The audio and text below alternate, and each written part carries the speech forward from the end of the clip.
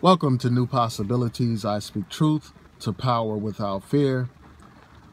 So recently it was disclosed that Bill O'Reilly had settled some sexual harassment claims for a total of $13 million. These claims involve 5 women who allege that he has harassed them and all that kind of stuff. And now there's another woman who is making similar allegations, a woman by the name of Wendy Welsh.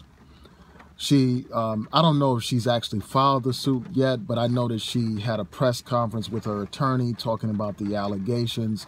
And basically she said that Bill O'Reilly arranged a meeting with her. They had lunch or dinner. And after that meeting, Bill O'Reilly propositioned her.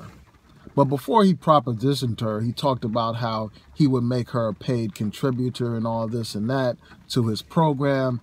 And then he propositioned her to come to his hotel room.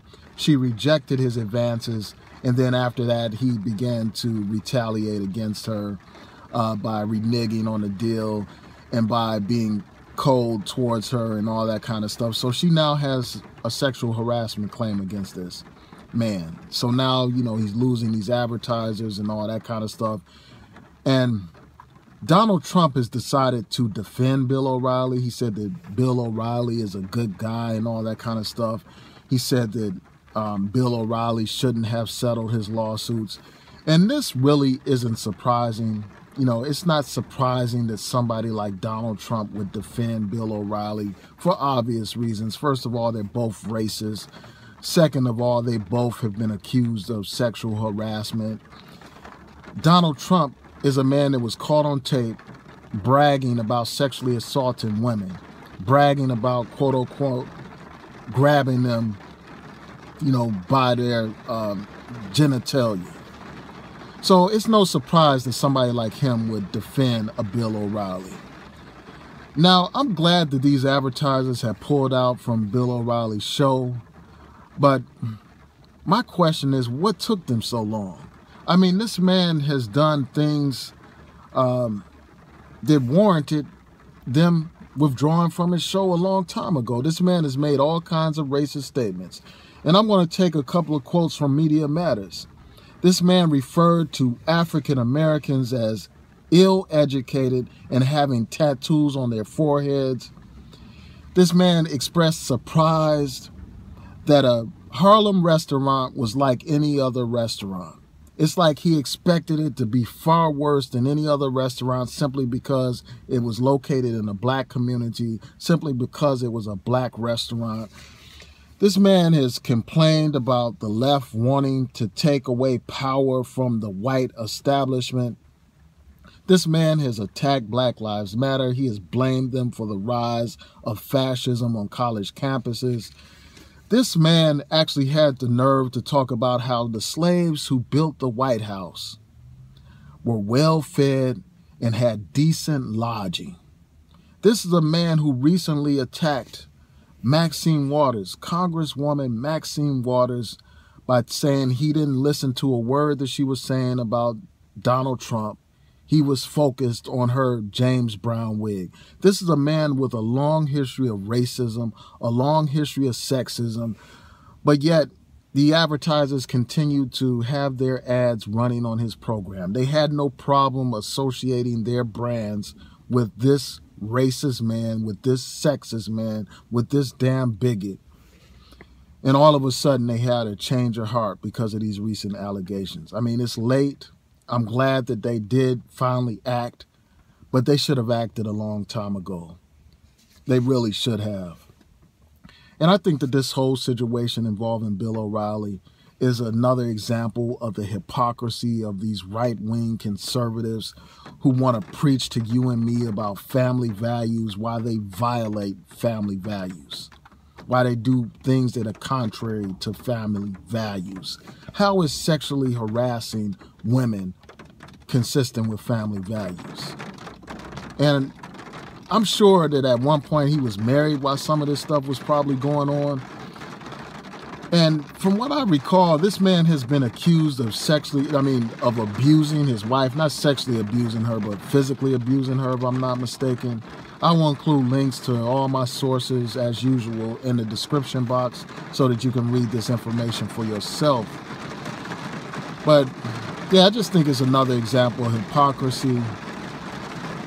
And the very last thing that I'll say is this.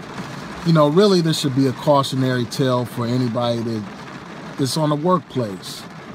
You should learn from this horrible example in Bill O'Reilly. Often people will let their lower head do the thinking for them. They will let their lower head cause them to lose everything, to lose their job, to lose their money, to even lose their lives. So I just think that this is a prime example of how people should not let their body and their sexual urges control them and to control their lives. And, this is the example of somebody allowing that to happen, allowing their life to be messed up because of their inability to control their sexual urges and desires. So, when it comes to the workplace, I just have a general rule. I don't date anybody that I work with. I don't flirt with people that I work with. And I encourage people to follow that same model. I mean, I know that a lot of people have met, some people have met their future wives and husbands in the workplace, but I just don't mix business with pleasure. I don't mix, dating and all that kind of stuff with the workplace because it adds complications to the workplace. Harmless flirting can end up having you in a situation where somebody is accusing you of sexual harassment. So it's better to not even engage in that kind of activity at the workplace. Your workplace is not the club.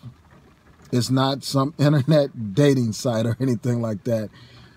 It's a place of business, and people need to treat the workplace as a place of business. And that's something that Bill O'Reilly apparently didn't understand, because apparently at Fox News, they have an environment that tolerates this kind of sexual harassment. I mean, one of the owners, I think his name is Roger Ailes, he's been accused of sexual harassment.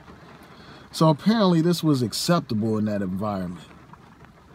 Apparently it was acceptable. I mean, how else can you explain Fox News continuing to keep Bill O'Reilly in that key spot despite 5 women accusing him of sexual harassment? How else can you explain that? And the fact that they would pay out, and that he would pay out $13 million to settle these claims says something about the merits of those claims. You don't settle claims for that kind of money when there is no merit to the claims. And before I go, I just want to bring home that point about the hypocrisy of these advertisers who are withdrawing from the Bill O'Reilly show. I mean, they waited, for a long time. They continue to associate their brands with this bigot and racist. They didn't pull out their ads when black workers at Fox brought a lawsuit against Fox News for race discrimination. But now they finally pulled out their ads when some white women accused one of the key hosts on that program of sexual harassment. Again, I'm glad that they did it, but I just think that they need to be consistent. If they really want to promote positive values, if they want to have a good brand, they need to stand up against all forms of bigotry. They need to stand up against sexism and racism, and not just cherry pick when they're going to withdraw from certain programs.